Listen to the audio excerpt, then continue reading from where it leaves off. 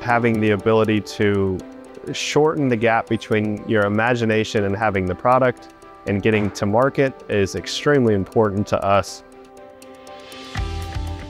Hi, I'm John Brigham, Vice President here at Ikelite Underwater Systems. We're in our headquarters here in Indianapolis, Indiana. The company was started by my father here in 1962. He actually ended up going on a dive trip in the Great Lakes. All of their lights imploded. At that point, he said, I can design a new one. Ended up pouring the mold in his oven, and it kind of evolved from there. It got really to the point, well, what else can we waterproof? And that became cameras, and then strobes and lighting and electronics, and it's really evolved over the past 60 years. In today's world, we can get a CAD file from a camera manufacturer, and we could actually end up designing the case around that CAD file, creating the case, designing it, seeing all the interface.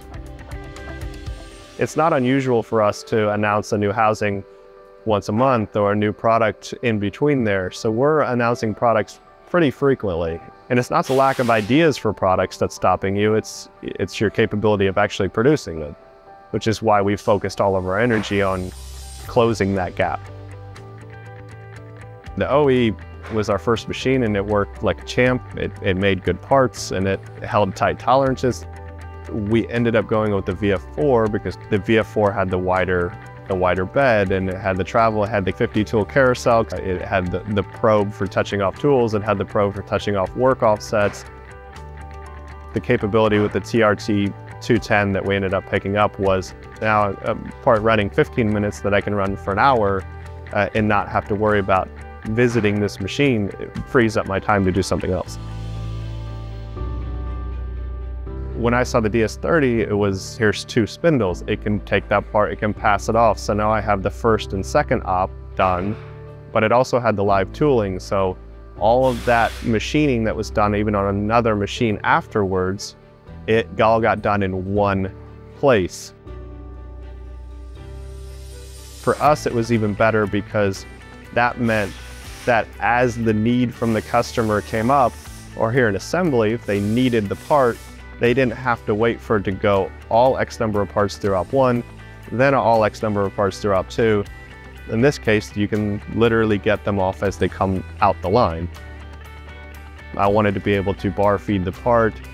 This, of course, comes from loading parts a lot, and you start to realize, like, well, I don't, again, want to babysit this. I want it to be able to feed parts out and be done.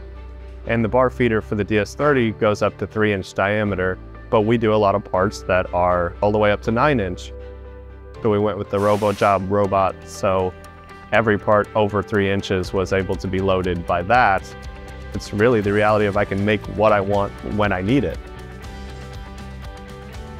Ideally, as we move forward into the future, we want the humans to be on the creative side, the imaginative side. That's where it lets us to develop new products and not have to worry about doing more monotonous tasks.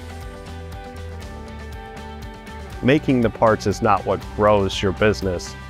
Bringing in new business is what grows your business. And having these capabilities is what lets us do that.